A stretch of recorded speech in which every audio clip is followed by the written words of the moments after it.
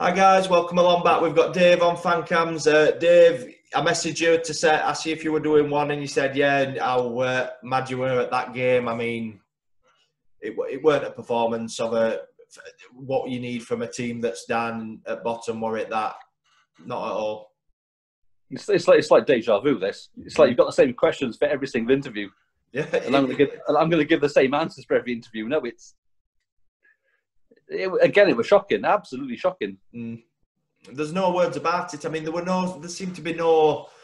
I don't know. It's just team selection, the tactics. You can see it needs changing, and nothing gets done about it. Again, it is almost a carbon copy. We could use you one from Luton, I suppose, but I mean.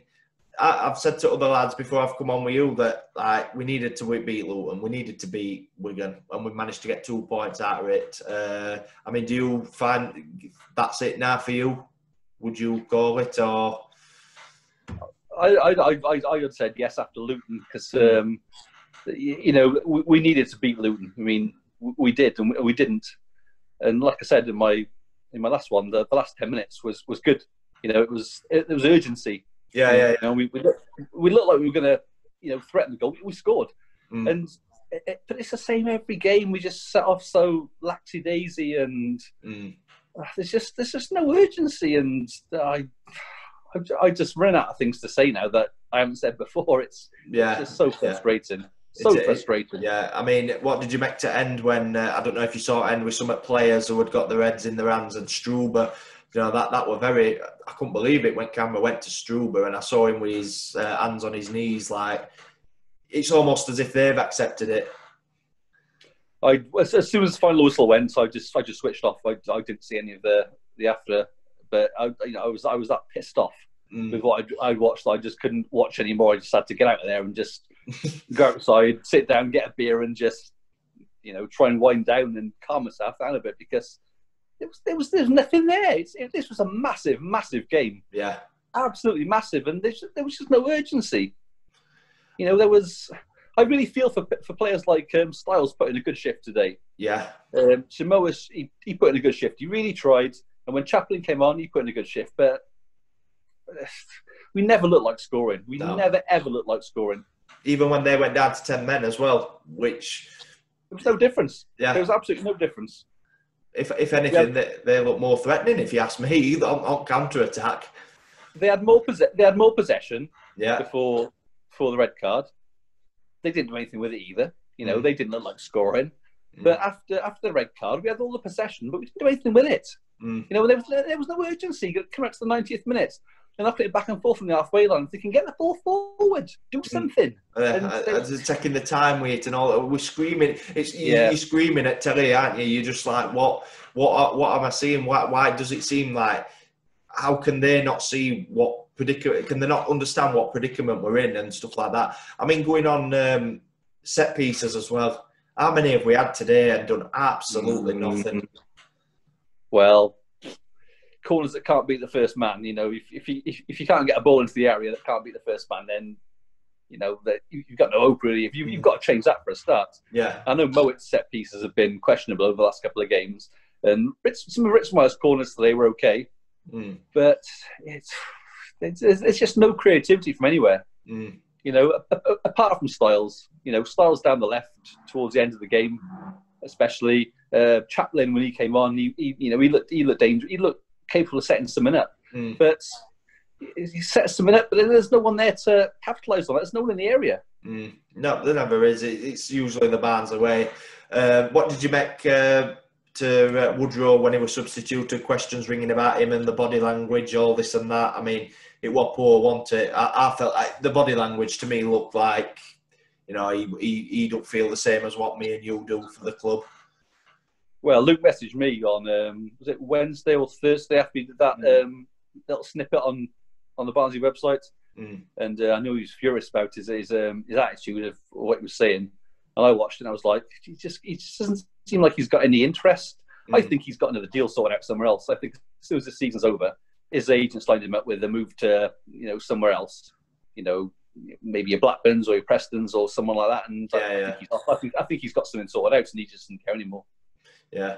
I mean, for me, I mean, he's not done anything in them games, but I think there's a couple of others in there that, you know, you've got to question them as well. But I think that goes back to a manager thing, the tactics and all this and that. I can't work Struber out sometimes. I really, really can't. And we did the preview of whether it's this with the foreign managers coming in and that's their philosophy, they're sticking to it. I mean, do you see it as a sort of arrogance thing? They're not going to change? Quite possibly. At the end of the day, we need someone that knows the EFL. We need someone that knows it, especially in the Championship. You need an experienced head. You need, I don't know, even a Mick McCarthy, sort of, someone that knows the league, someone that's got the contacts to bring players in.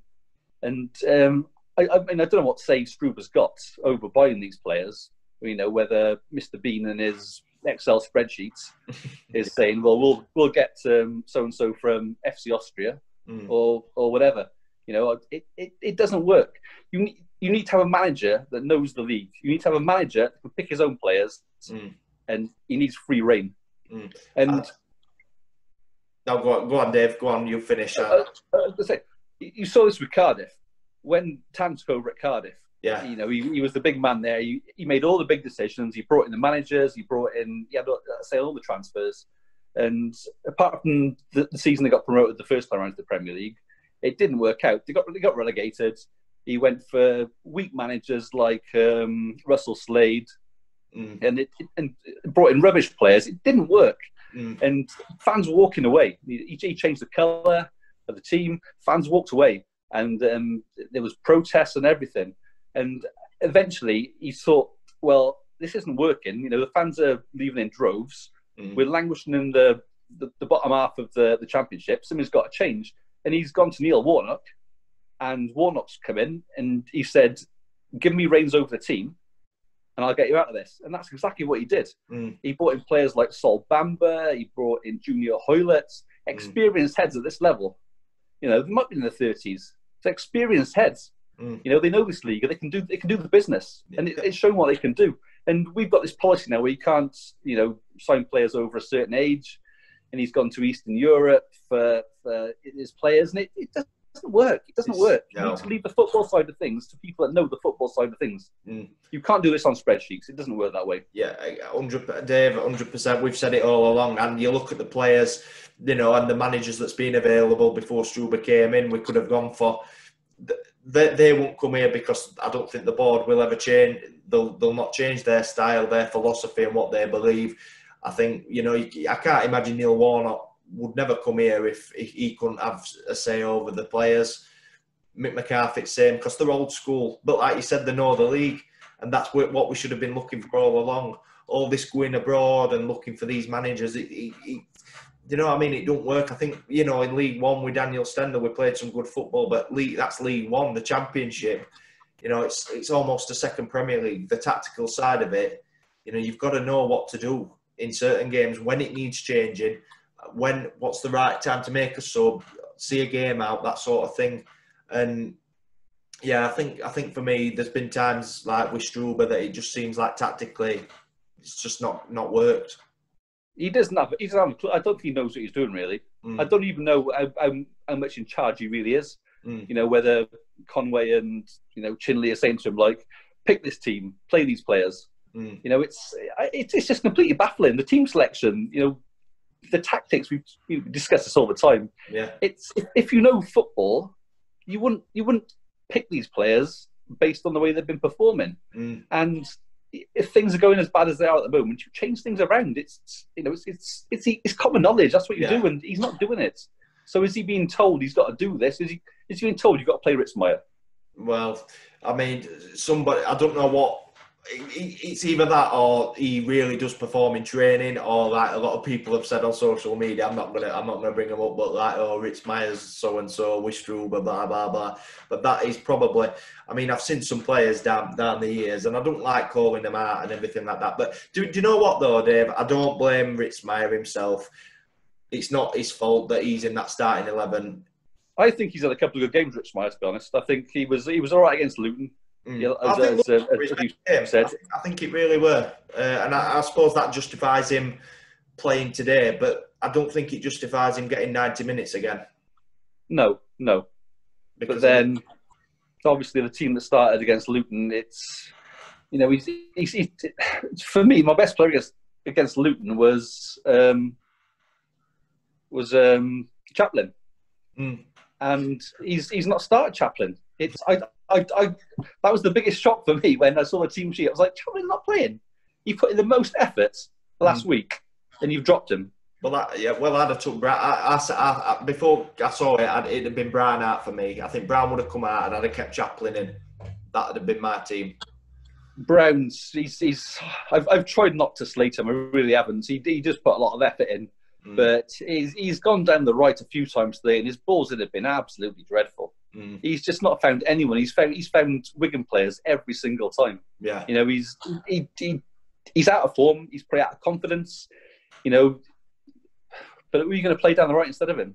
Well, this is it, isn't it? This is it. I said to Luke, I says, "What have we got an out-and-out winger in this club?" And it's Jordan Green, maybe, who's not even in squad. I forgot about him.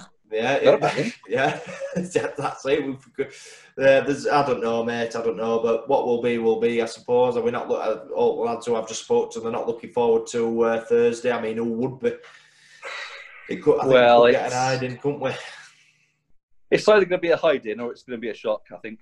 I don't think there'll be a medium there. It's either going to be a hide-in like they gave Stoke on Thursday, or it's going to be a complete shock. And if it is a complete shock, I'm going to be in complete shock because, bar a couple of people today, I just got no faith in the players. No faith at all. No, and nobody will blame you for not having any Dave either, because we've watched them all season, and it's not changed. So. All right then, mate. Well, thanks for coming on, and I'll speak to you probably over Facebook leading up to the game, and I'll probably see you on Zoom afterwards if we can bear it. I'll be there in one form. Yeah. All right then, mate. Well, thanks for coming on, and I'll speak to you later on. All right, buddy. Take it easy. Yeah, same to you, mate. Bye. Ta-da, mate. Ta-da.